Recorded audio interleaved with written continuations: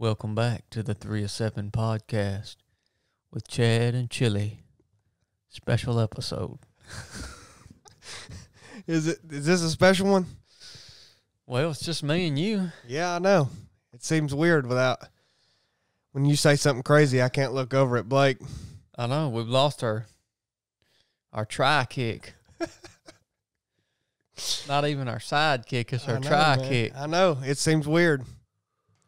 I'm just going to have to, when you say something crazy, just look at you and nod. Just agree with me. Just agree with Whatever I say, just agree with me. Welcome back to the 3 of 7 podcast, guys. Blake is doing I think he's at a birthday party. He's doing some kid stuff. He's a father. Chili and I are not. We're living the bachelor life. My wife's out of town.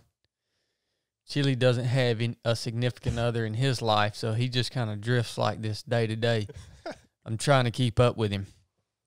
But we figured we'd sit down here, do a podcast for you guys, talking about a very, I guess, sought-after subject, which is mindset and mental toughness. You know, we were having a conversation about this last night offline, and I said, man, that'd be a good podcast. And so we're going to try to approach this topic from a realistic standpoint, and not from a standpoint of like we're trying to sell you anything or trying to sell you a coaching program or nothing like that, right? So really our take and our own experience with mental toughness, essentially, what is it? Are you born with it? Can you develop it? How you can develop it?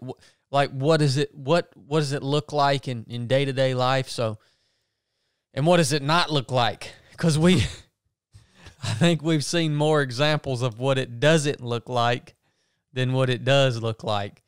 And, of course, Chili and I have different opinions on a lot of this stuff. So that's why I think it'll make for a good conversation. First of all, this episode's brought to you by Xoskin. Xoskin's been our partner on the 3 of 7 podcast since the beginning. They were the first company to invest into this podcast. So they mean a lot to us. Not to mention, they make, in my opinion, the best quality fitness apparel on the market. Xoskin products are extremely unique. The fabric used in Xoskin shorts and shirts and socks, it's actually designed to channel moisture away from your skin, cuts down on chafing and just nastiness overall. It's got copper fiber woven into the fabric, which cuts down on odor-causing bacteria, which is important when you train as much as we train, because it's nice to be able to wear a pair of shorts, hang them out on the fence after you're done with your workout, and go back out that evening or the next day and throw the same pair of shorts on and not almost puke when you do it. So that's a big advantage of Xoskin clothes. They are 100% made in America, which means a lot to us here at 3 of 7 Project. It takes extra work for them to make that happen. Try to find other fitness apparel made in America. Go ahead, try to find it. Good luck. So we appreciate them. If you guys are getting ready to maybe come out and run our race, the 3 of 7 Project 50K, I highly recommend the Xoskin socks, shorts, tops. They've got arm sleeves now. They've got underwear. I know they just came out with some new color designs for the socks. I personally wear the toe socks and absolutely love them. You get what you pay for, man. All this stuff that Xoskin puts out, it's high end and it's going to last a long time. At least that's if it does me. Some of the socks I got are like, I think I have one pair of socks from Xoskin that's probably like 2.5 years old.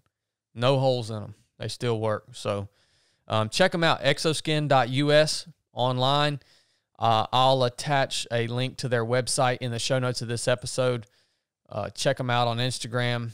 I'll attach their Instagram handle in the show notes here, and also a pro code that you guys can use as 3 of 7 podcast listeners to get a discount on your purchase with Xoskin. So thank you for sponsoring this episode, Xoskin. We love you guys. Speaking of ultra running, me and Chili just went and got the course dialed in for the 307 Project 50K. What do you think about it, Chili? Oh, I'm super excited about it. I think the real point I'd want to drive home and enticing anybody to come do it is it's really a mix of every kind of surface. I mean, there's gravel, there's single track, there's some fast road, there's dirt and grassy sections, there's kind of wide fire roads. It's really got it all, and I think it's fantastic race for your first ultra. I think it's a great way to come get it, and if for nothing else, the community that's going to be out there. But I'm really happy with the course. I think it's fantastic.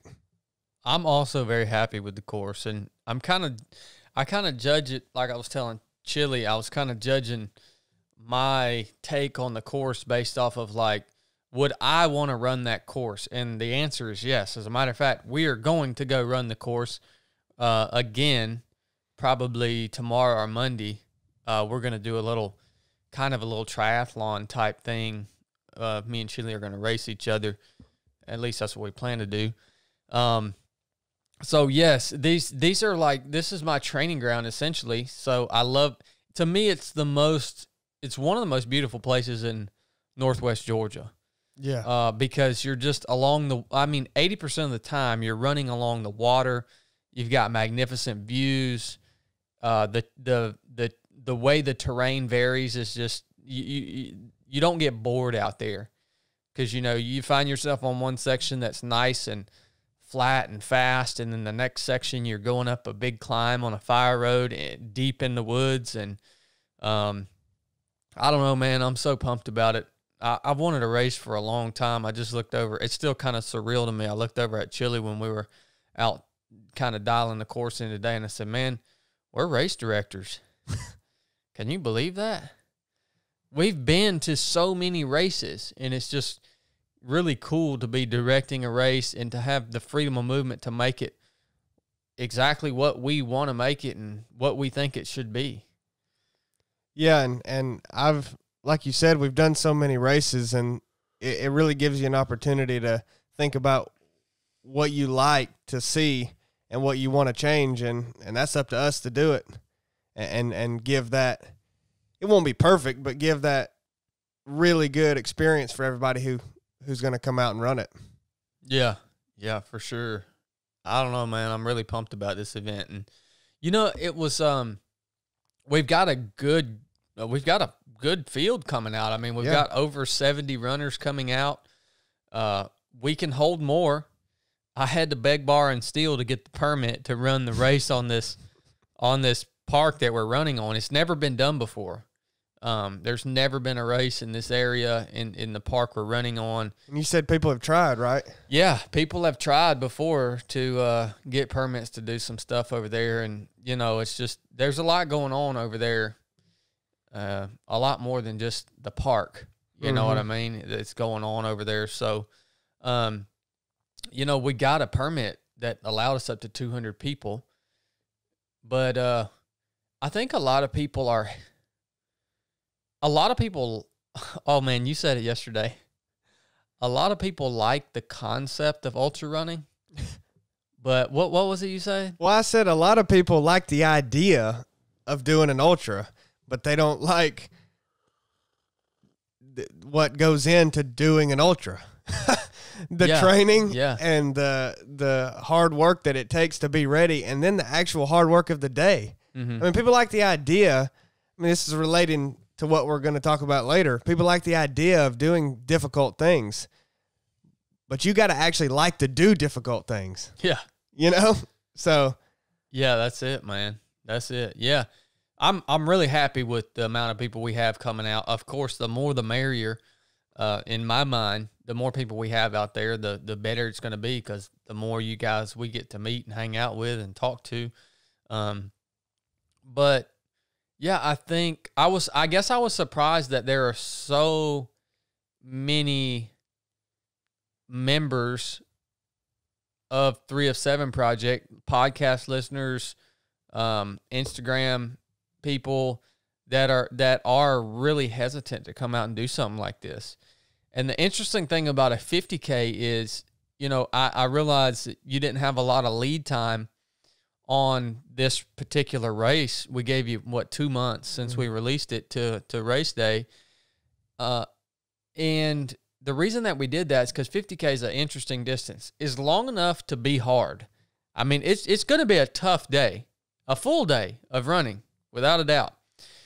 But it's short enough that as long as you are a fit, healthy human being, you can just keep moving and do well. Yeah, absolutely. You know, and that's the cool thing about this distance, and that's why we chose the 50K distance instead of a 50-miler or a 100-miler, is because we want to introduce the sport to as many new people as we possibly can. And if you go into a 50-miler, that really requires a training block. Like, you know, I think there's a significant difference between the two distances. The 50K is if you are not an ultra runner, or maybe you don't even enjoy running, but you just want to challenge yourself, that distance is long enough to be hard, but short enough that if you don't have the opportunity to put in a huge training block, you can still come out there as just a healthy human being and do well and have a good day. Now, you show up to a 50-miler or a 100-miler and you haven't put in any training and you're just healthy, you're going to get through it more than likely, but it's going to be rough. It's going to be real rough and ugly. Yeah, I mean, I hate even saying this, but it does kind of turn into a different game at that point. It's more than just being a little bit fit and healthy. I mean, you have to put in a legitimate running training block in ahead of that. Yeah. I think PN may be coming out to run the race. He just told us today. We talked to him today. I hope so, man. I hope bringing this up will make him really feel like he has to. PN, you know, he's a more of your through hiker type of fitness. I mean, he does CrossFit, but PN don't run.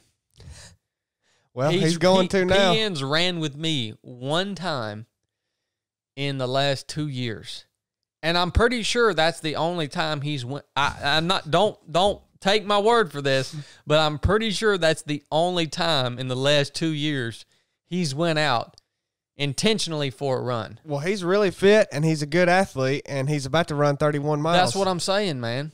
That's exactly what I'm saying. That's what I'm trying to get people to understand. So I won't belabor the point. All I'm saying is, hey, if it's not my race, make it somebody else's race. I mean, I don't care, but it's a great opportunity.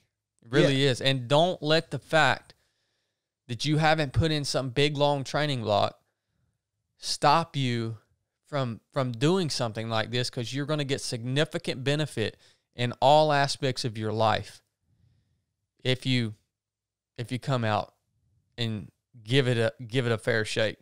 Well, they've still got a month to register, right? Yeah, or over a month. Yeah, the race is September 11th. So I mean, that's giving people more time to do it. But I say go ahead and sign up now and make it happen. Yeah, it's gonna be a good day, man. Well, you know, one thing that helps when you're out on doing ultra marathons is mental toughness. Yeah, it's required on some level. What do you think about this subject? I mean, what even is mental toughness, man, to you? I don't know. It's so hard to define. It's so hard to answer any questions about it in general or pertaining to me. All the questions you listed off that a lot of people want to know and ask at the beginning, I think those are great questions. I think they're valid questions, and I think they deserve some thought, but it truly is really difficult to answer for sure. I mean, I don't know the answer definitively to almost any of them. I mean, like what specifically? You know, I mean, you have to get into specifics to even talk about it, because people People will bust off something on Instagram, a 2-minute clip of them trying to motivate you, talking about mindset. That's a bunch of crap, man. That ain't helping nobody. I totally agree, man. There's a lot of fluff around this subject. Yeah. A lot of fluff. And I'm going to go ahead and, I have to, look, this is going to be a real conversation, guys. We're not here to hurt anybody's feelings, but we're here to approach this topic, again, from a realistic standpoint. There are a lot of people that promote mindset and mental toughness that don't fit the definition of mindset and mental toughness. So it's a lot of fluff around this, man. And, you know, I think about, you say it's hard to, some of these questions are hard to answer, especially, is this something that an individual is born with, or is it something that can be taught or built into somebody? You know, that we talked about that last night. That's a hard question to answer because, you know, unless you had a test group from birth that you could, you could change variables and study their performance throughout their lives, you know, all we can do is look at our own lives and try to figure out where it came from, if it came from anywhere, or if it's just a special part of us. And I want to start this off. Well, okay, my definition of mental toughness, at least right now, as I think about it, is a consistent reaction in duress, like consistently reacting properly while in duress. Oh yeah, that's what it is. Whether that's like physical, mental, whatever you're going through, okay? And consistent is an important part of this, because there's plenty of people that can go out here and put down a good one-off performance, or have a good day and find themselves in a tough situation and make the right decision, right? But that, to me, is not mental toughness. Mental toughness has to have a component of consistency. So if I'm looking at a mentally tough person, I know that person is going, day after day, is going to react properly when they find themselves in that tough situation. All right? So that consistency, to me, is that consistent reaction is a real key component of mental toughness. Yeah, and what does that reaction look like? You know, I mean, I think that's important to even describe that. It's not, I mean, part of what it is it's not cowering in fear when when something hard comes up. That's what a lot of people do. Their reaction is to back down. Yep. You know, instead of attack even harder. To back down or turn inward. So Yeah. this is a big thing here for sure. Describe what that reaction looks like. We say that consistent, proper reaction in duress. You're right, man. What it means, what that reaction looks like is making the right decisions in order to move the mission forward in a forward direction. Treating the people around you, maintaining respect with the people around you, right? And maintaining a level of good communication with your team members. Maintaining your ability to make fine muscle movements and this, you know, actual physical movement. So what happens a lot of times, you know, whether it's on the basic course or in ultra running or wherever, we see people that are not mentally tough, and they find themselves in these situations where it's getting hard, and all communication falls apart. Their ability to remember to feed themselves, to remember to perform simple tasks, just generally take care of themselves and their team members, all that falls apart. The way they treat other people, their team members or fellow competitors, all that just goes out the window, right? Because what they do, what a person that's not mentally tough will do is they'll turn inward, and basically it's a self-preservation mechanism. In my mind, is what it is. So that's it. They just get really, really selfish, and they get in their own head, and they're consumed by simply thinking about how they can get out of this situation.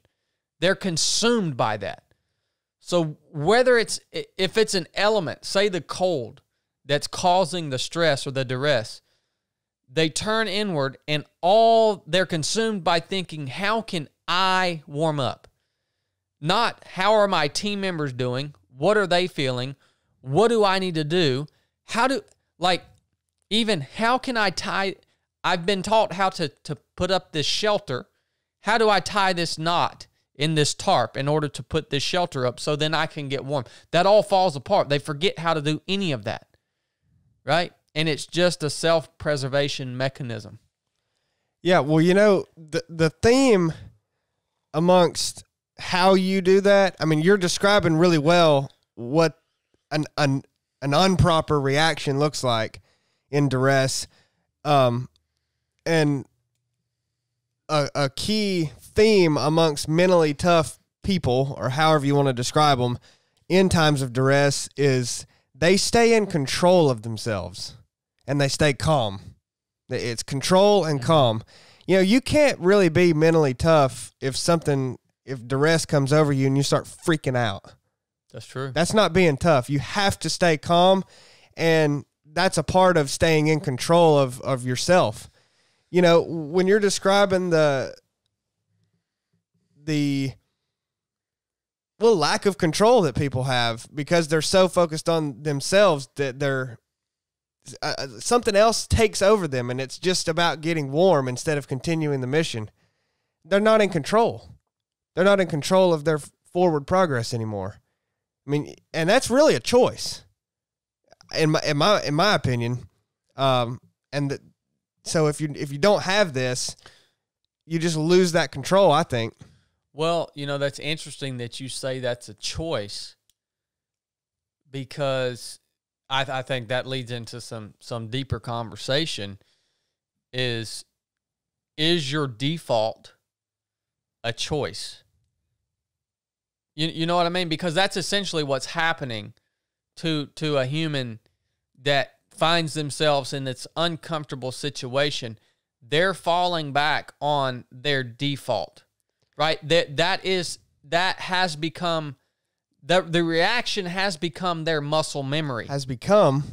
Yeah. So that you're saying, ultimately it's a choice that leads that can be traced back for, a long I'm saying time. Essentially everybody's default, every flawed human's default is to lose control and turn inward when duress happens. I think you can make this argument that potentially everyone's default is that, but when you see mentally tough people, they're making the choice to not do that. I mean, I think that's a possible explanation. I don't even know if I think that that's true. It's so hard to know, but I think that's possible. But I don't know, because when you think about how you've reacted personally in tough situations, it's like you don't even think about going there, Yeah, that's what I'm saying. I mean, it's not even. It's not natural for me to think about. So I don't know. Which is why I'm saying. I know it's so hard. I don't know that it is a choice, because when I find myself in those situations, and quite regularly. I mean, as an instructor on the basic course, you're subjected to the elements, and you guys that have been on the basic course, you might look at us as instructors and think that we feel no pain and we feel no cold or we feel no heat or wet, or no, we feel all that. We're subjected to these things multiple times a month because of our training load, because of our business. And so I look at myself and I say, when I'm subjected to those situations, am I having to make a conscious decision in my own head about the way I react? And really the answer is no. I'm not. It's not a decision for me. It's not a choice for me. I react the way I react. I react properly because that is muscle memory. That is default. That is who I am. That is the fibers of who I am. And I literally, there's no choice in the matter.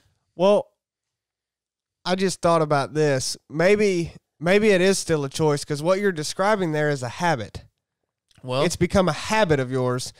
So you decided that you were going to start making that choice a long, long time ago, and you've stuck to it. You've been consistent ever since then. So it actually is a choice every time, but it's an easy choice to make because it's become a habit.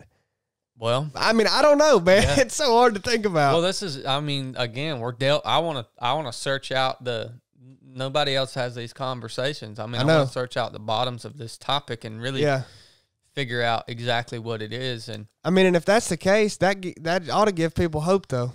Yeah. Yeah. Really, you're talking about it as a habitual reaction. I call it muscle memory. Yeah. Same thing. I was blessed in a way. I've been subject to these really harsh conditions and difficult situations for a long, long time. It's, as a SEAL consistently. And, you said I made the choice long ago about how I was going to react in these situations. And I even go back to those days and I think, I was put in situations as a SEAL where I had no choice. I say I had no choice. I could have chosen to die, or ultimately I could have chosen to quit. But when I say I had no choice, it means, there was still some choice there. Yeah. But if you made the wrong choice, the repercussions were much more significant for making the wrong choice than if you decide to make the wrong choice out on the ultra running field and you have to walk to an aid station and get a ride back to the start line. You see what I'm saying? So that was a beautiful thing for me in my walk. If we're looking at this as building muscle memory in order to become mentally tough, is in my life. And also, I also think you could apply this to a lot of people's lives, like John Hogue that was just on the podcast, people that have survived cancers, surgeries, prisoners of war, people that were really in situations where there was still a choice, but the choice was either to live, to make the right decisions, and to keep going, or to die. Yeah. That'll help you build some muscle memory right there, son. Well, exactly. How I think about any of those things, you going through SEAL training and then in a long career as a SEAL, it was repeated moments like that and situations every day, basically, and but the question is, did that make you mentally tough, or were you born with that and that helped hone it? Well, we're going to dig into that here in just a minute. I want to hit on something real quick, though, and I want to get your perspective on this before we move off of this question of what is mental toughness. The other component of the definition that I offered for mental toughness is we had the consistency portion, the consistent, proper reaction in moments of duress. Okay? I want to talk about those moments of duress, those hard moments that we find ourselves in, where those moments define whether we are mentally tough or not, right? But I want to talk about those moments specifically, and me as a frogman, a Navy SEAL, like I can remember I can remember doing, okay, I hated diving. Diving was freaking the worst part about being a SEAL to me. It was the most dangerous thing that we did, and it was just slap miserable. I remember doing a dive, you know, down in, I think we were in Key West, and it was a nighttime dive, and there was a portion of the dive where we got into this strong current, man. We got into this, it was just ripping, dude. And we ended up having to come up to the surface because the current was literally just like rolling us across the ocean floor, just ripping through there. And we had to come up to the surface, and we called it turtleback. So you're on the surface, you're on your back, and you're just kicking. And this big dregger, this big dive rig is sitting on your stomach. So you look like a turtle, right? But you're on the surface, and this current is just washing over my face. And I had to do this turtleback for like 2 miles to get out of that current and to get nearer to my objective where we could go back on bag and subsurface again. And the whole time, man, the water's hitting me in the face and like pulling me under, and you know, I'm just half drowning for hours. And that was a moment of like extreme discomfort and duress and serious repercussions if you panic and give up. You will drown. If you give up, you will drown. Yeah. Period. And you know, that was a moment of stress. It was really uncomfortable, and it really sucked. I was not laughing about it. I was not enjoying it. I am not one of those guys that gets in a really sucky situation and like sits there and laughs about it. No, I'm one of those guys that if I'm in a sucky situation, I'm honest with myself. I mean, I'm talking about really sucks. Yeah. I'm not talking about you're out in a rainstorm. I'm talking about really, really bad. I'm going to be straight up. I'm like, this freaking sucks. But now I had guys that I served with in the teams that weren't like that, man. Yeah. Well, I mean, how do you react to those? Well, I mean, it's tough. It because it almost depends. It's like, I mean, if I was in that situation, I don't know, man. I'm almost one of those guys who laughs at it in a way. Like if I get to a point in a race where before, I mean, I've never had any injuries from a race, but I mean, stuff has just happened that went beyond, you know, normal fatigue, I guess. And I don't know, sometimes I just laugh at it. Like I almost like it. It's like, finally, I've got to that point. Yep. But I mean, that was because I went out seeking that. So if something had came on me like that I wasn't trying for, you know, I end up in the water having to, what do you call it? Turtleback for 2 miles. And I didn't expect that. I'd probably be going, gosh, this sucks. Okay. Yeah. I mean, probably, I don't know. I'd have to be put in those situations because I can sit here and say all day long, I would laugh at it or whatever, but I've definitely been in situations where I've said this sucks before. And sometimes we're kind of really talking about physical stuff, but talking about non-physical situations that I haven't handled very well, you know? Yeah. And I've just been like, fell apart about just not wanting to deal with it. Yep. So there's that too. Taxes. Yeah, taxes. I mean, pretty much. I mean, it's that kind of stuff that, I mean, I don't handle. It's pretty piss poor how I handle it. So I've seen both types of men in my life for sure. And the reason I bring this up is because I wanted to clearly define this to people. You know, we talk about the consistent proper reaction to that stressful situation. That is mental toughness. Now,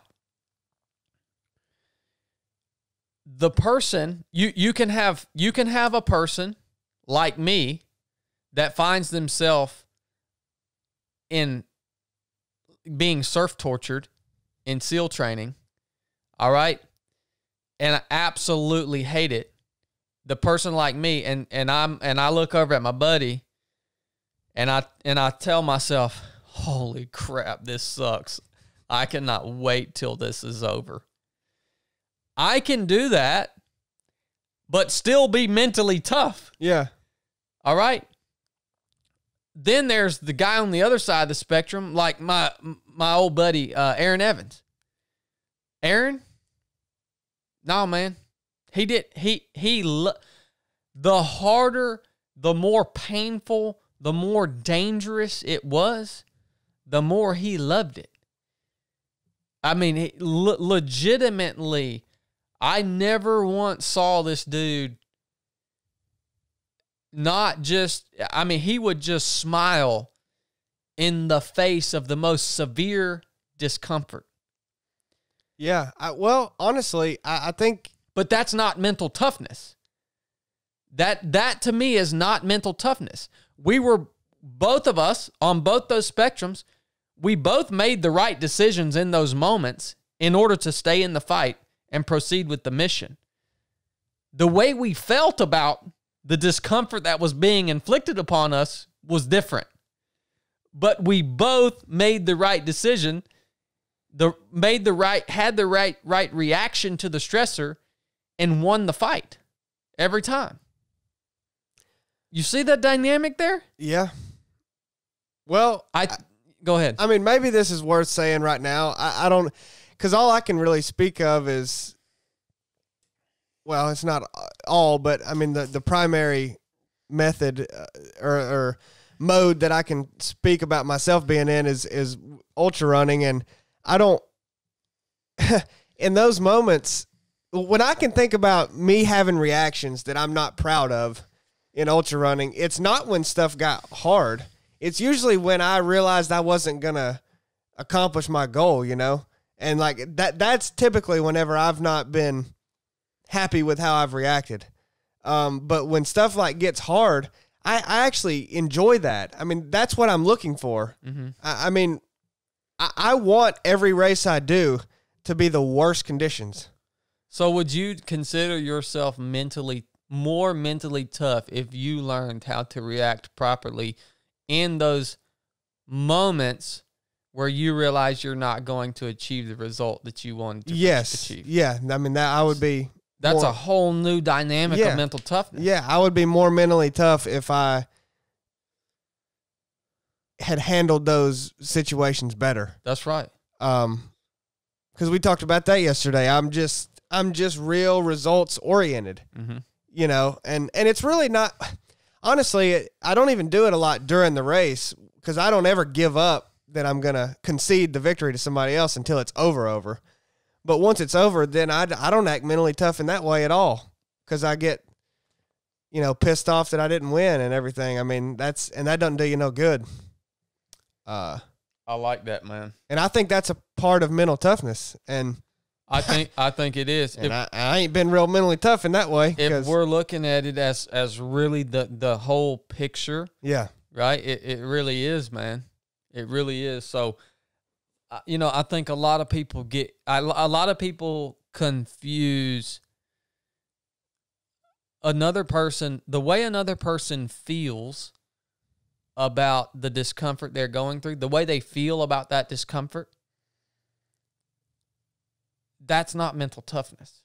So you can, if you ever see someone that is having some pain inflicted on them, and they're like laughing about it. Yeah, that's not mental toughness. No, that's just in my book. That's just a different aspect that some people have. That's like, right. I mean, what's that called? Like masochism? Yeah. I mean, yeah. I'm almost that way. But mental toughness is when you react properly to things that are discomfort for you, right? I mean, like, I don't think discomfort is universal.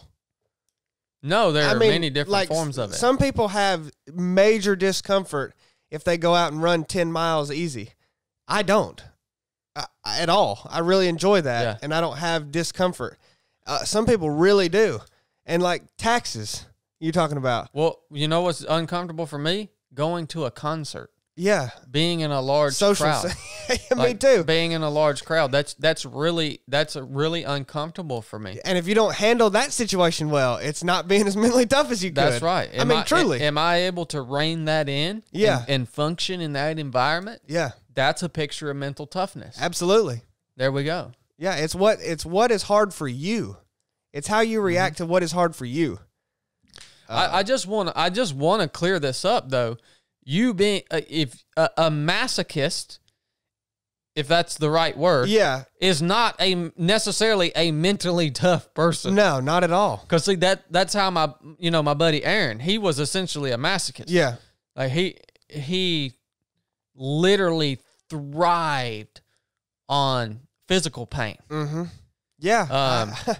But then me, his buddy, I freaking hated cold water, dude. The whole time I'm being surf tortured, I'm like, I can't freaking wait till this is over, man. But we both reacted and stayed in the fight and got the job done and didn't quit and made the right decisions for us and for the team. We didn't turn inward. We continued on. All right? Yeah. So, well, is that just this is a question. Is that just the difference between mental toughness and physical toughness? Or is that too simple of a way to put it? I think I'm just as physically tough. No, I didn't mean you weren't. I meant like you had to display. You both displayed physical toughness in going through that, but only you displayed mental toughness because he was just having a freaking ball. That's what I'm saying. Yeah, I mean, I don't know. I'm just. Yeah, it's hard to define. All this. It really is. There's some gray. There's some gray to really search out in your own mind in those things. So, but yeah, man, that's I think scratching the surface at least of what mental toughness actually is. What I should say, I think it's good to consider the full spectrum of mental toughness because it shows where I lack. I would say where everybody. I mean, you can. It's hard for me to believe that somebody can't find an area of their life where they're not tough, like mentally tough. Where you can't become, or at least be conscious of your lack of mental toughness. Yeah, and because I don't like to admit that or think about that at all, but there's plenty that I ain't mentally tough about. Mm-hmm. Just slap ain't and ain't hardly ever been, I guess. I mean, just stuff I don't like to do. And just brush it off. Yep. I mean, that don't make you feel good to think about stuff like that. But I think you need to. Well, there we go, guys. That's us trying to define what mental toughness is. And I think it has to be defined so that we have some level of understanding of what we're talking about when we use that word mental toughness. As we proceed with the conversation about and we'll pick up on the next episode. We'll answer the questions now that we've defined it, at least in our own minds. I don't know if you guys understood any of that. We did a little bit. Yeah. We'll pick up in the next episode and we'll talk about, can you build mental toughness? And if you can, what do you do to become more mentally tough? Or I think there's a case to be made that certain individuals just have it. And that's a whole nother spectrum. I think you could make a legitimate case that some people are not ever going to be mentally tough. All right? So, those are tough questions, man. We'll pick up on those on the next episode. Hope you guys are enjoying this little mental toughness series that Chili and I are going through here. Talk to y'all soon. Enough said.